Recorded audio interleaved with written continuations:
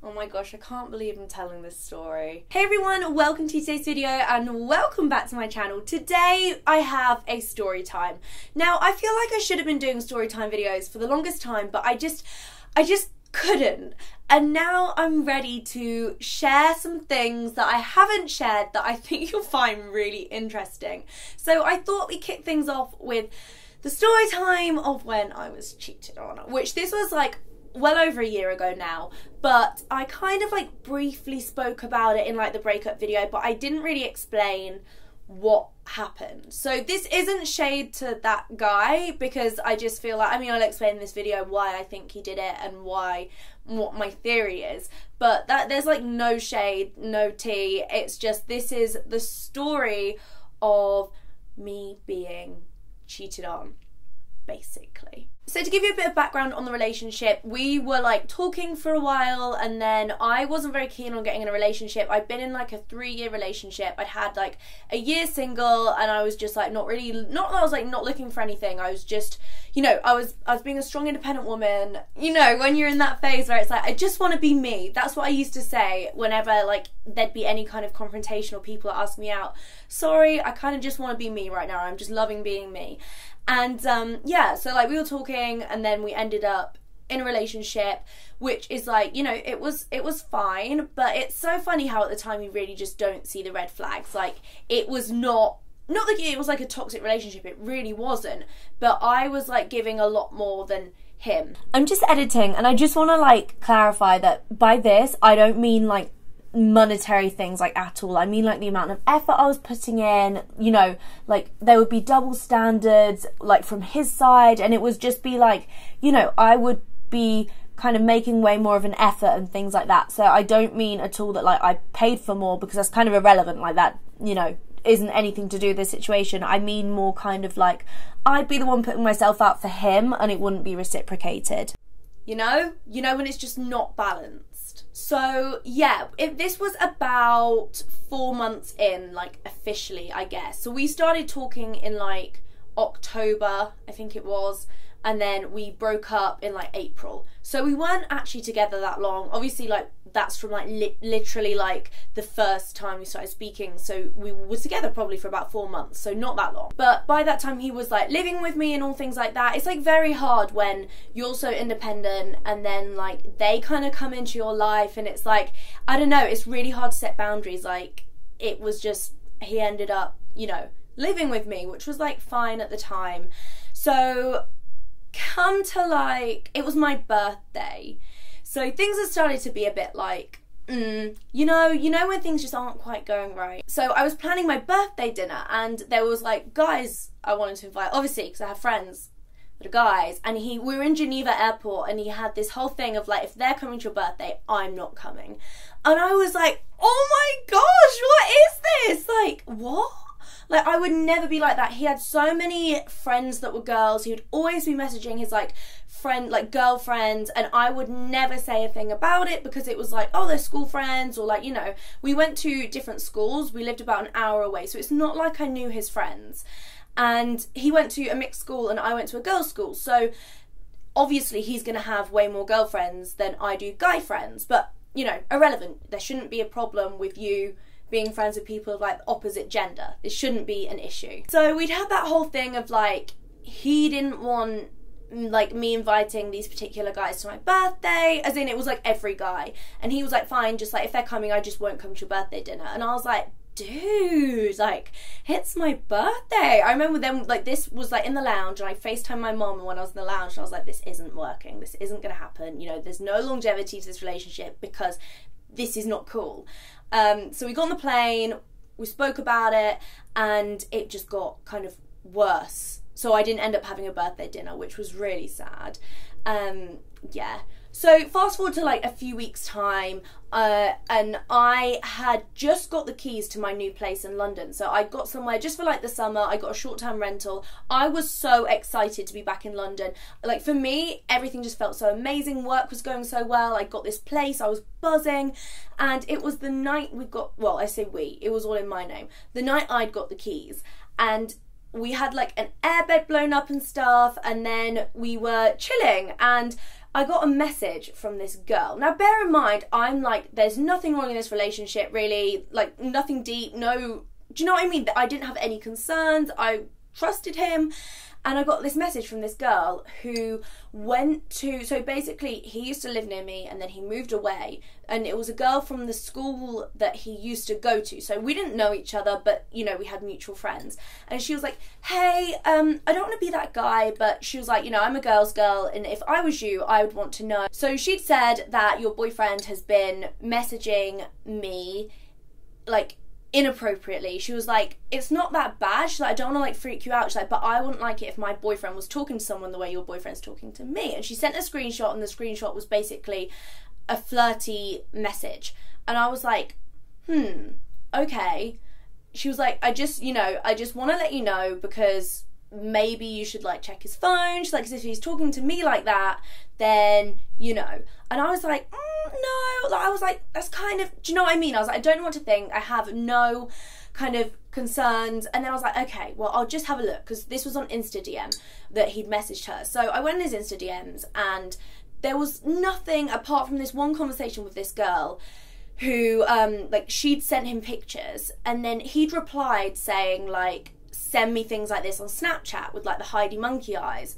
And I was a bit like, And I was like, okay, like, whatever. It's, do you know what I mean? It's not that, that could be anything. It could be like, I didn't know who she was. So this was when he was in the bathroom.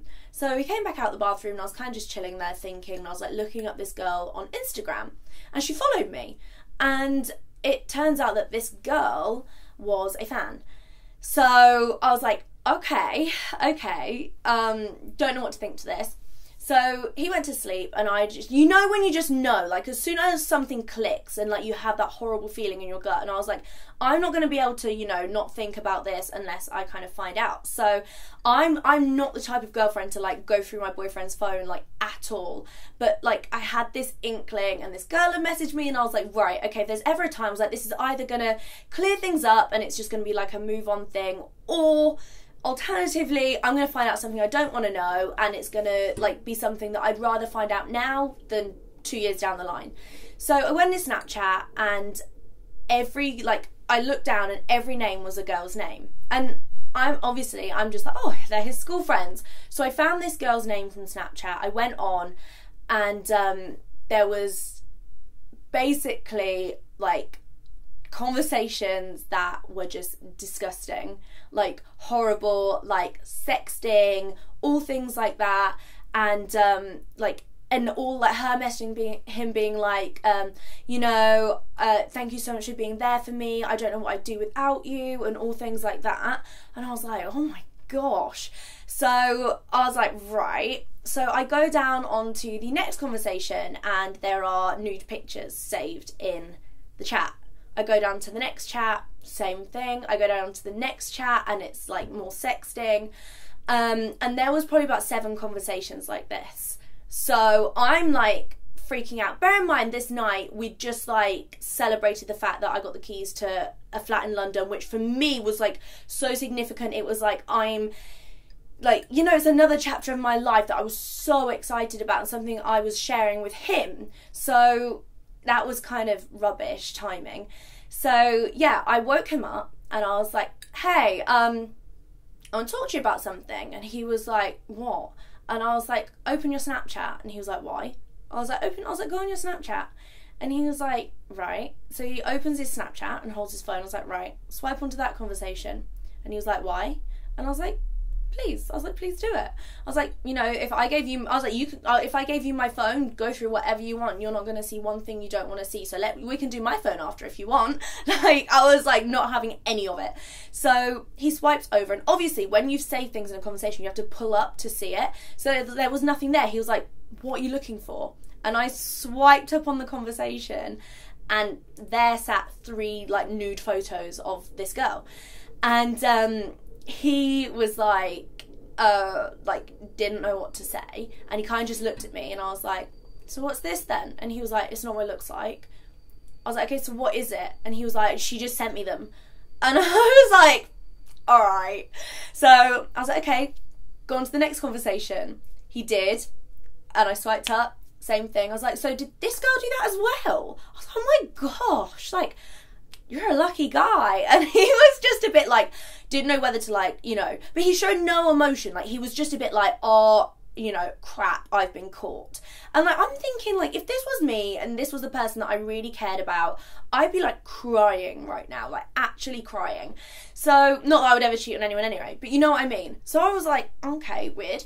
And then I was like, right, okay, I had given this guy so much. Like, I had, you know, let him into my home. Like, that was a lot. So this story gets really weird. Not weird, but like, I really decided in this moment to stand up for myself. So I said to him, I was like, okay, well, I'm not staying here tonight. I don't want to be in a room with you. I'm gonna leave, and you need to leave as well. And he was like, what? But what? I was like, you know, please, will you get your stuff and just go? And he's like, but I have nowhere to go. And I was like, okay, well, you need to figure it out, because I'm not being here with you, and I'm going home. So I started to pack my things up, and he was like, but I don't have anywhere to put my things, because obviously Emily had carried them all the way here in her suitcase, because Emily does everything. So I'm like, pick the Primark bag up, put your stuff in it, and please leave.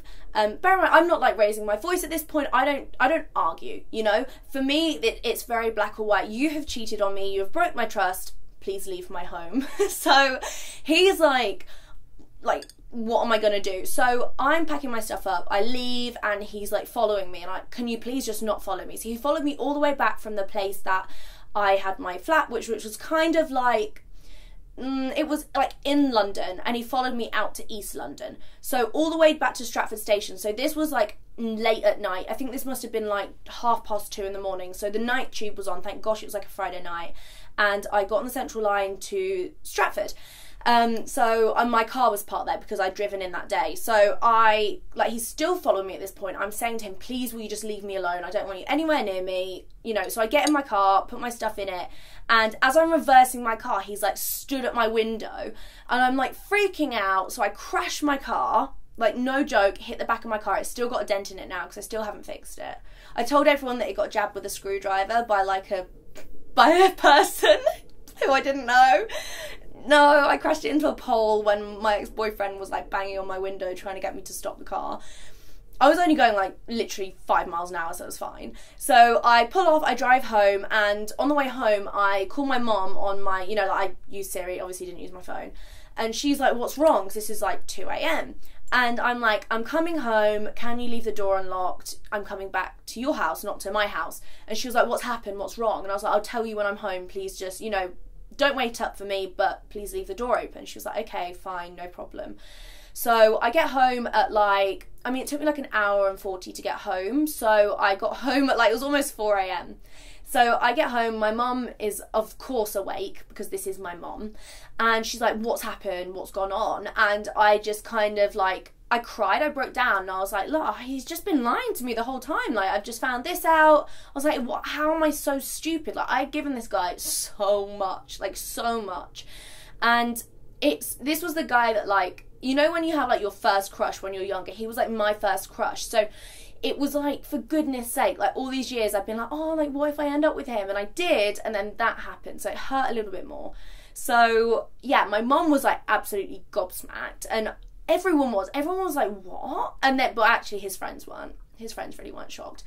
So I go to bed. I was like calling one of my friends at like 4 a.m. because I was just like, what the heck, you know? And I was really upset, but that didn't last long, you know, that passed very quickly.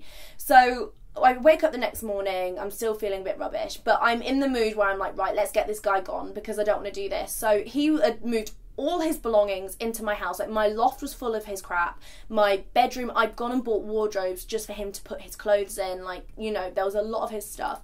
So I went back to my house with my mum, and I put it all in bin bags, and it was all in my garage. So he then, like, I don't even know what he did that night, but then my mum gets a text he rang her, and she like let it ring to answer phone, and she get a text from him saying, hey, I've just got into the station, is there any chance you'd be able to pick me up, please? Like, what? You've just, like, I've just found out you've been cheating on me for like the whole relationship, and then you text my mum asking for a lift? What? So My mum basically responds and is like, hey, I really don't think that's the right thing to do. She was like, you know, I don't want to get involved in your business, but I'm obviously Emily's mum. So we hear nothing, and then he turns up at my house. So I think he must have paid for a taxi. I don't really know. So he like knocks on the door, and I'm in the kitchen, and I'm like sat there just basically getting rid of all of the joint things. Like any pictures in the house that he was in, I was just like, I'm just not even doing this. So I was getting rid of it all. And my mum's like, Emily, she's upset. She's like, Emily, he's at the door. And I'm like, Mum, I know, I was being quiet so he didn't have to answer the door. So now he's heard her, so I had to answer the door, which was so frustrating. I was doing the whole, like, you know, ignore the person, then they go away. But apparently that's not what you do. So I go to the front door. Now, bear in mind, I don't really do confrontation. Like, I don't do arguing. It's just not my thing. So I answer the door. I'm like, hey. And he was like, can we talk? And I'm like, what about? He was like, us. I'm like, what about us? He was like, what about, you know, about this? I was like, no, he's like, about us. I'm like, but what us? I've just found out you've been cheating on me for the whole relationship, so I don't really think there's anything to talk about. I was like, you know, you've cheated on me, so I broke up with you. I was like, that's kind of how this works. And he just was like really sad, and then, but I don't really think he actually was sad. He just like acting sad. So I invited him in because he was like, I have nowhere else to go. So he came in, sat in my living room, literally sat there, did not talk, like did not say a thing. And I'm like, okay. So he then goes upstairs. He's like, I'm just gonna go use the bathroom. So he goes upstairs, and like my mum's like, runs up the stairs. My mum walks out of the kitchen and looks at me in the living room because he's about to find out that none of his stuff is there anymore. And I hear him open the wardrobe door and just stop. And then I hear it like slam shut, and my mum's looking at me like, and I'm like enjoying it at this point. I'm like, yeah, that's what you get. Like, that's so, you don't treat people like that. So he kind of comes downstairs and just stands in like the door. My mum's like gone away by now. I think she went to the tip actually. And then he kind of stands in the doorway and he's like, where's all my stuff? And then I was like, I just stand up and walk to the garage door, and I open the garage door, and he follows me and looks, and he's just like, what, you know, says some like swear words, I'm guessing, I can't even remember. And I was just like, look, I was like, I want this picked up today, and that's the end of the story. So he was like, I'm not going to be able to do that. And I was like, well, I want it gone, please. Like, I don't want your stuff in my house. So basically his dad agreed to have his stuff. So his friend came round and helped him pack it all up. My older sister came round and we packed it all up into my car and his best friend's car and took it to his dad's house. And his best friend like was like apologizing to me. He's like, I'm so sorry, Emily, like I'm so sorry. Like, bear in mind the guy hadn't said sorry to me once. He just kind of not really said much, and then his best friend comes round and is like, I'm so sorry, like on his behalf. So he was like, literally, he was acting like a spoiled brat, like he got found out. Like, what do you think was gonna happen? So yeah, we drop it all off at his dad's house, and I'm like, bye. And then we were kind of talking on and off over like the next few weeks, and I was like, oh, okay, you know, I was talking to my friends, and they were like, look, Emily, he is a young guy. He's never been in a proper relationship before. You know, you're a lot more kind of mature than him. Maybe, you know, he just made a bad judgment. And I'm like, okay. So I'm like, not going to shut him out my life. We were like talking still. And then he came and like, I was like, okay, well, you can stay around tonight because we were watching a movie. And I was like, you know, maybe we can rebuild this. And so he goes downstairs to get a drink. And he like left his phone on the side, which he never used to do, which defo should have been a red flag. I was like, okay, cool, you know. I was like, I'll just have a look because, you know. And I went to Snapchat, another girl, more nudes, like different girl. And I was like, for goodness sake. And then like, as he was walking up the stairs, I was like, are you actually joking? He was like, what now? I was like, there's more freaking nudes on your phone. And he was just like, I was like, you need to leave. So I don't even remember what happened that night. Oh yeah, no, I dropped him home. So I dropped him home, and then I didn't say anything. I literally dropped him off. So yeah, I dropped him home, and then the next day he'd left something at my house. So I went round to his dad's house, gave him his stuff, and he went to get in my car, and it was locked. He's like, can you unlock it? I was like, no, can I just give you your stuff? And he was like, what do you mean? I was like, this is it. I was like, this isn't a thing. You know, he said some things in between, like when I think it was like 2 weeks, that were really out of order, things that I'm not going to say in this video because you know, you can probably think some of the things he said. And I was just like, you know, that's not okay. You can't say things like that to people. You know, I don't want to be with someone, like, what did I say? I was like, there was this thing, I was like, you know, there's like billions of people in the world, and I'm not going to settle for someone that doesn't want me to be their everything. And I just feel like that's so important, because you really need to know your worth as a person. Like, I gave him so much, and he didn't give me equal back, and he didn't treat me with respect because he cheated on me. I was like, so I'm sorry, but I'm just not gonna do that. And he literally threw the biggest tantrum. Like, I pulled away and he was stood behind the car going, like, what? Are you 5 years old? Like, what? And that is, I'm pretty sure that's the last time I saw him. That is the last time I saw him. And no joke, after that day, I was blocked on everything. He has not tried to contact me. Oh no, he contacted me once when I hit 800,000 subscribers, and he messaged me like, oh look, I was at 800,000, and I was like, and then he blocked me again. And like, he has not, like, he literally cut me off. We have not spoken apart from that day he messaged me about the 800,000 subscribers.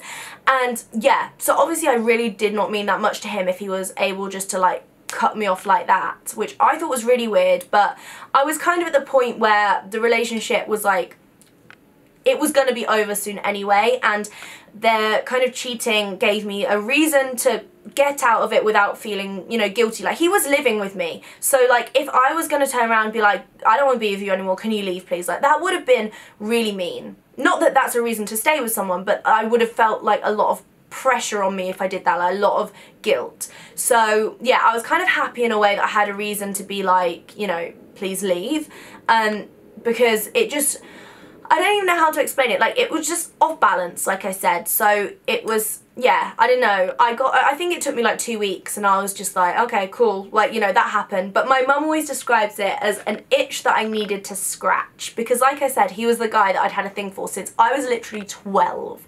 Like 12 years old. So my mum was like, you needed to like get it out your system. You've been there, you dated him, it didn't work, he broke your heart. So, you know, time to move on and flourish. Like, I wouldn't even say he broke, maybe he did break my heart, I don't know. I mean, I don't think I loved him. Like, the breakdown of like my first relationship hurt a hell of a lot more than that one. Like, I kind of don't even really count that as a relationship, because it really wasn't. It was like, we were literally together for like 4 months. It was still like, you know, basically we were like dating. It wasn't like a proper relationship. So yeah, I mean, that's the story time of me getting cheated on. It kind of sucks. It's kind of funny looking back on like the drama. And you know, props to my mom for being so amazing and helping me clear his rubbish out, and to my big sister for helping me drive all his belongings to his father's house. So yeah, that is the tea on that situation. I mean, I don't hold it against him. I don't resent him. In my opinion, and from like people that I've spoken to about it, because obviously it's good to like talk these things through with like your friends and family and things. I just believe that he was just, you know, very young, and he was in a very different situation to myself. Like, I had been working for myself since I was 17, so I've grown up like a lot quicker, and I just think we were in very different phases of life, and he shouldn't have been in a relationship. If he wants to go and, you know, talk to millions of girls on Snapchat, then just, dude, you go do that. Just don't be in a relationship whilst you do it. That is my theory. I just think he was just, you know, too young and immature to be in a relationship or like dating. So yeah, that is the story. I do hope you enjoyed that. Please give it a massive thumbs up if you did. If you have any other story times you want to hear about, then please do let me know in the comments, and I will see you next time. Bye.